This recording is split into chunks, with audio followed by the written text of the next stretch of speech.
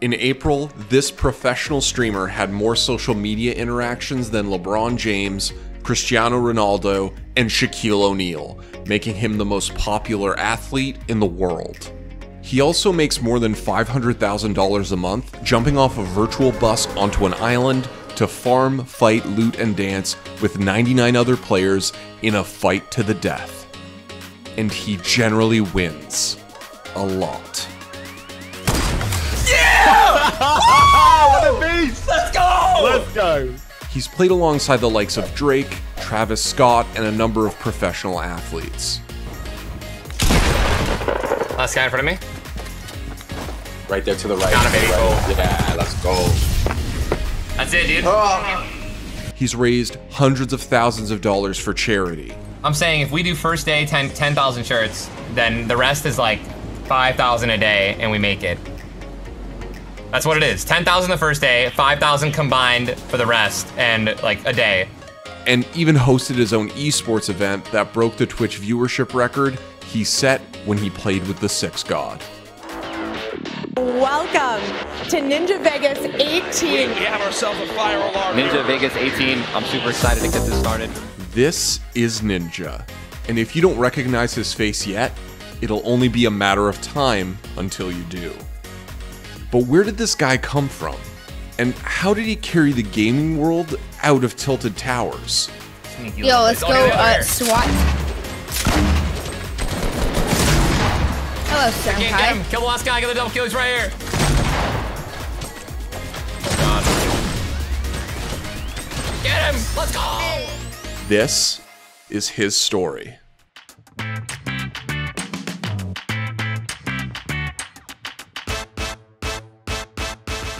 Tyler Ninja Blevins started his esports career in Halo, just as Halo 3 was coming out, and made his esports debut at MLG Orlando 2009 with Team 4 of a Kind. Only 19 at the time, Ninja made a name for himself as an aggressive player whose risky playstyle quickly became his calling card. I knew right away, like, this kid is going to be amazing. He's got a lot of talent. You just basically have to run with him because he is just going to hold forward, get in people's faces and challenge, and just, you know, he was a 1v1 god. He was that very individually based player. But it was only when Halo Reach came out in September 2010 that Ninja truly flourished and quickly rose to the upper echelon of Reach players. They're kind of like Impact here. A lot of people not giving them the credit they deserve. I couldn't agree more with you there, Chris. And the thing is you have a player like Ninja on their team who is going to spark. He's got so much individual talent, and Status Quo, although they have a lot of teamwork, aren't necessarily the best shots. So Ninja could really disturb this team. Ninja bounced between various teams between 2010 and 2012, but was picked up by Final Boss at the end of 2011. In the world of Halo esports, playing for Final Boss was as big as it gets, and when they picked up Ninja, everyone knew just how good he was. Ninja's always keeping constant pressure. He is trying to spark his team to get another flag cap so much. He's doing everything in his power. Someone on Final Boss flag. I got Ninja on the flank. There he comes in with the back smack. Going for back smack number 2. Amish trying to stay alive. Victory gets the flag back to his base, keeping that one alive. Great play here out of all 4 members of Final Boss, and Ninja is going to put it in as FB takes game number 1. Shortly after he joined Final Boss, the scene switched from Reach to Halo 4. It was in that game that he finally won it all. Looks like this game is going to be over. Solis is a long map to run the flag in. I don't think it is even possible to run 2 flags in this amount of time. And the players are standing up. There's the congratulations. Give it up for your Warrior Squad. MLG's first ever Halo 4 champion. And as he took the Halo scene by storm, Ninja was also streaming on Twitch. Even at the beginning of his streaming career, when he was only broadcasting to a handful of viewers, it was clear that he was at his best in front of an audience. Oh my God! Ninja! No! They planted the bomb! No! Oh my! No! Moment. Alright guys, this is a ballsy move right here by me. And it pays off. He lets him get the freaking camouflage, lifts up behind him for the double no-scope. Rockets are up still, though. That's very important. After Halo 4 came Halo 2 Anniversary, during which Ninja competed with Cloud9. He put up a string of strong finishes, highlighted by a top 4 finish at HCS Season 1 Finals. Ninja finished his Halo career during Halo 5. He played on Team Liquid, Renegades, Evil Geniuses, and Luminosity during that era. His last major event as a Halo player was DreamHack Atlanta 2017 with Luminosity. While he was playing with Evil Geniuses, he continued to play Halo, but was balancing it with his new love, H1Z1. The zombie-style battle royale game helped Ninja's stream take off in a big way.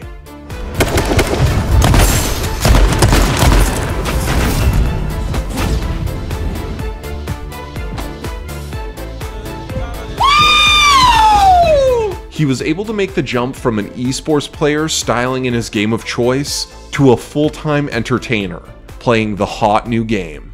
Taking a small little break ski from Halo, focusing more on other games and streaming. Ninja's stream began to grow larger during the summer of 2017 after the release of PlayerUnknown's Battlegrounds. PUBG made a huge splash in the streaming world. The Battle Royale format was perfect for crazy highlights, funny moments, and an all-around viewer experience. Great stuff now. Ninja! And now you trust me, baby! And now you trust me! Streamers flocked to the game to keep up with its rising popularity. The skills that Ninja picked up from his Halo days served him well, and to an extent, transferred to this new format.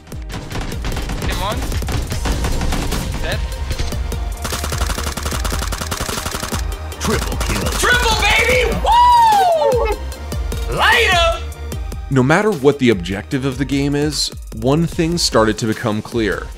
Ninja was lethal with a rifle. I got him!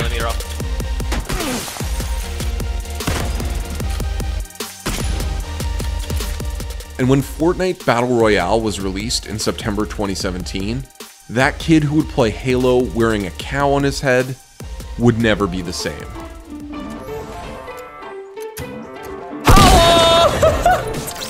You dropped down on him? Oh man, mid-revive, I just dropped down and wham.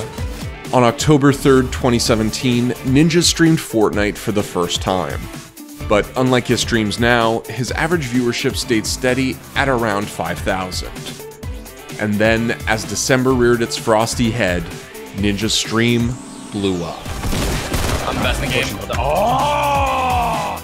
12,000 viewers in December 2017 turned into 25,000 in January, and by the time spring came around, he was streaming to 100,000 viewers a day. You know, it's so crazy, man. The times just changed so much.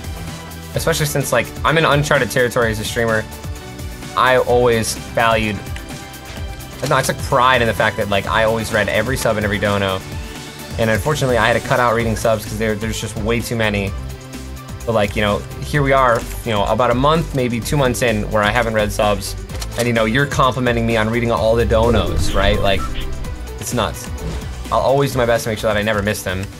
A former Halo pro turned small-time streamer was climbing to the top of the Twitch viewership rankings, and he was hauling Fortnite along with him. What's unique about Ninja's on-screen persona is that he's able to effectively combine the attitudes and styles of several Twitch personality archetypes. He can be boisterous and loud. Jacob! He's dodging them all! He's not... How's he doing? He's literally... Oh my god, make him dance! I'm out! Try me! He can impress you with his play skill and in-game advice. Yeah, just don't get lazy with them and rely on building and Gowan. Like, they're literally only relying on shooting. They're very slow. They sound like their building is not very clean. My boy! One fell. Hear me out. Always critiquing, always getting better. In that situation, when you're that weak, going up one and then looking to shoot is like Like go up 2 or 3 before you do that, right? Because like only 1, that means that a bad player, all he has to do is hit his ramp button 1 time, walk up, and now he's on that level with you. You know what I mean? Like you want to make him think, make them make a good play. He can catch the eyes of parents with his rants about the importance of education, commitment to charity, and focus on mental health awareness. And honestly, I encourage everyone to do that. All the kids out there, like, you can't just drop everything and focus on playing video games for a living. It's also becoming a very competitive career choice right now. And you want to make sure that you're securing your future and putting in the extra time to try to make this happen as well. He has the skills needed to both capture an audience and keep them coming back day after day. And I literally remember the turning point of my entire career was when I addressed my stream and I was just like, you need to understand that I love this game, but like a lot of these people who are watching me play Fortnite, like no one is like supporting the channel, no one is subscribing. I can't keep playing this game if you guys don't support me. And that day alone, I think I gained like 1,000 subscribers. And then after that, it was over. At the time Ninja's stream started to grow, Battle Royale games were still relatively in their infancy. And in a lot of ways, Fortnite's success has gone hand in hand with Ninja's growth as a streamer. It's been interesting to see the way that he's grown, and Fortnite has been very successful for him. People enjoy watching him because he is terrifyingly good, something I don't tell him. I'm a little jealous. It's sometimes I look at it and I think, man, did Epic just make this game specifically for him? His personality on stream and the way that the game is played at a higher entertainment style, those two things, they go hand in hand. As he got better, more people watched him, and more people played Fortnite. And when he became one of the best players in the world, Fortnite leapt into the mainstream in a big way.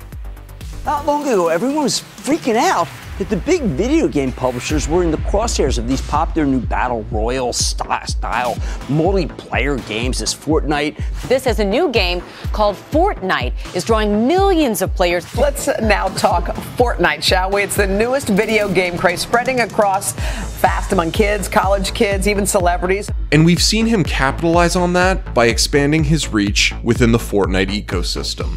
Ninja's brought streaming personalities like Myth, Dr. Lupo, and Tim the Tapman into his bubble of popularity and helped them grow alongside him. Just as he drops them a shield potion in-game, he'll also plug their stream. With his growing popularity, his posse, his famous win streak headband, and that catchy pon-pon dance,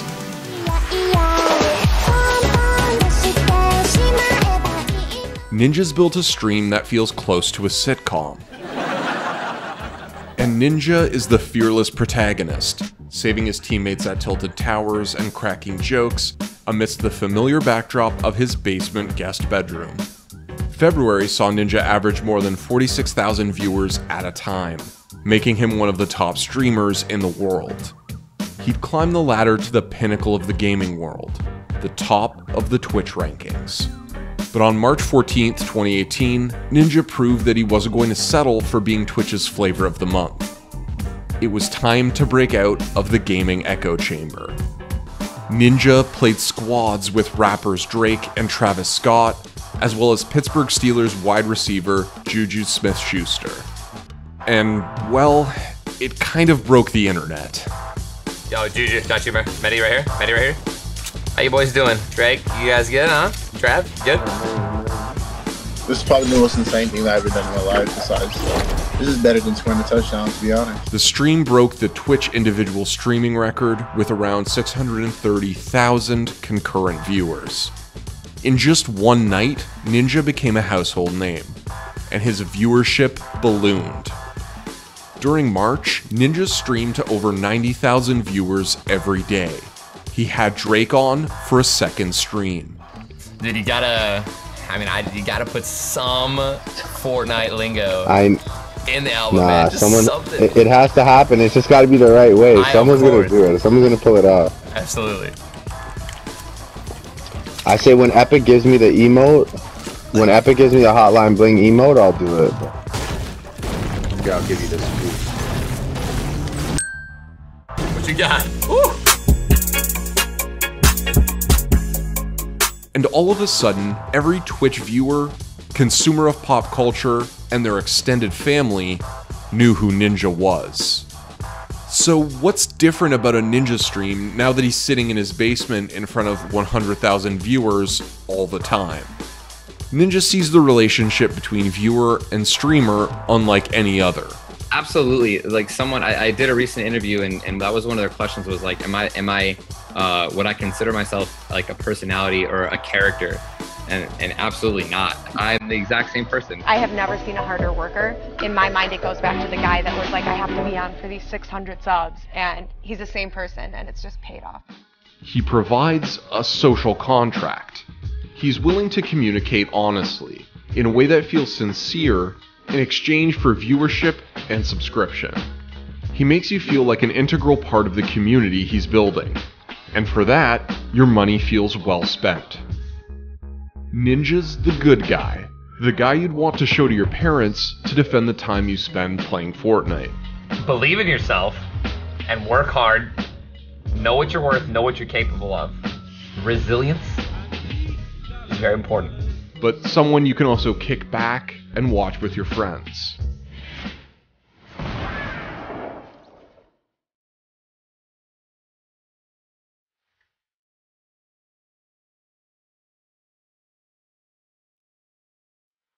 All of this, combined with his consistent streaming schedule and clear focus on having a unified brand, has led to his success. Oh, yeah, did we mention that he's one of the best Fortnite players in the world?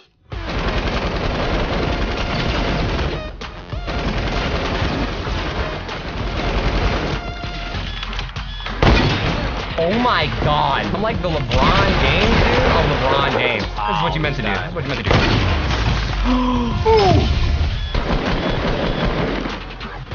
One below.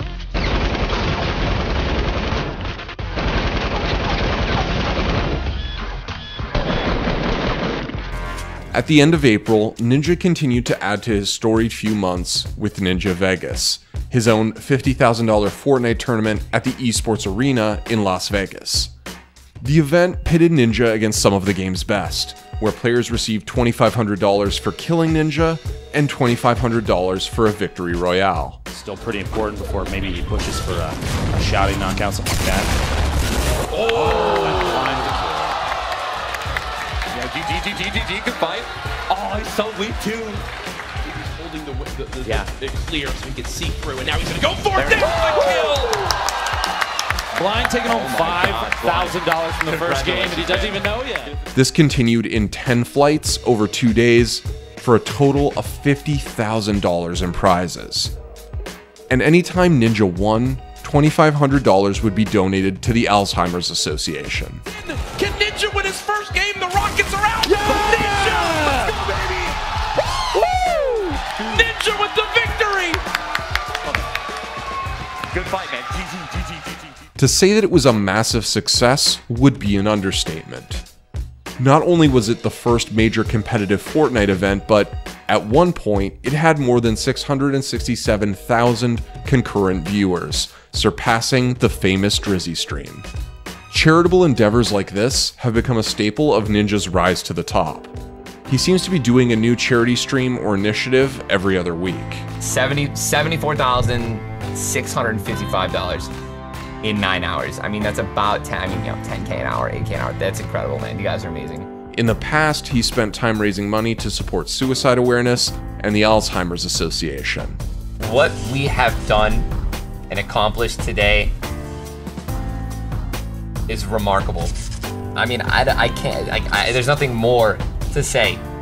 In under 8 hours, we have raised $113,000. A lot of the proceeds tonight went to a charity, right? And it was for the Alzheimer's Association. All the dollars from the ticket sales will be matched by ID Tech, and we'll be making a contribution as well because we want to make so much. Thank you so much. More recently, he sold branded t-shirts in collaboration with streamer and duos partner Dr. Lupo. Combined, they set out to raise $500,000 for St. Jude's Research Hospital. So here we are in 2018. And so far this month, an ex-Halo Pro turned Battle Royale streamer is streaming to an average of over 125,000 people every day. And he isn't slowing down.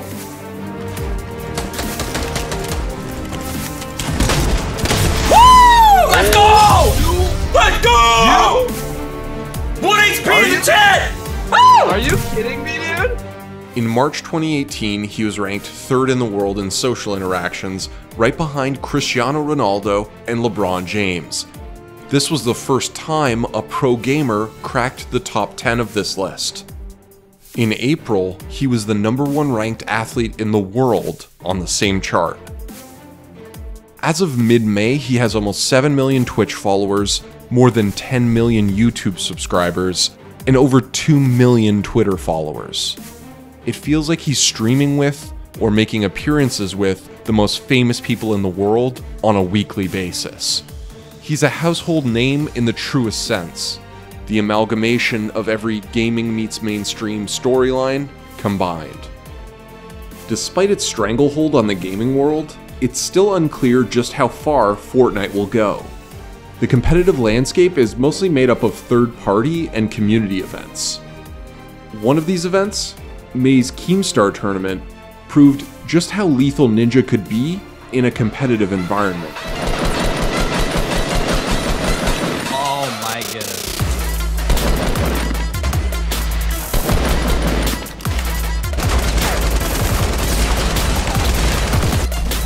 He's getting lit. Just days after that event, Epic Games announced a jaw-dropping $100 million commitment to competitive Fortnite events during the 2018-2019 season, meaning that Fortnite eSports is likely to take off in a big way. And being that there's like $100 million in prize pool now, are you gonna try to make some money off of it? I feel like I would have better luck doing just about anything than making money off of Fortnite. So you don't think it's like a viable option for people unless you're like the best game in the world, I right? feel like if you're like Ninja or something. Right, yeah, right. totally. Yeah, that's true. Ninja would, yeah, he'd be pretty good at it. On Tuesday, May 1st, he streamed to 190,000 people just after the newest Fortnite season started. Almost 200,000 people watched Ninja play Fortnite on a regular, boring Tuesday afternoon.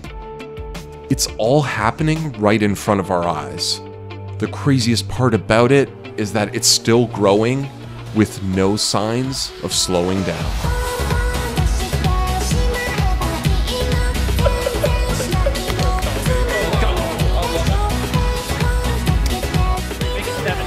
Oh god.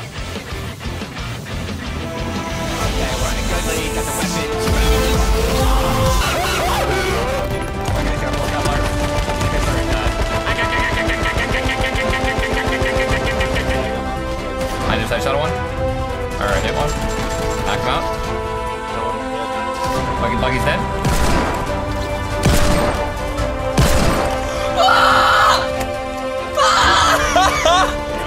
He's gonna thirst me. I'll see you guys later. Oh, baby! Give me that! Come here, boy! Oh, I didn't thirst me. I think that literal one match with Drake made it okay for everyone to play video games.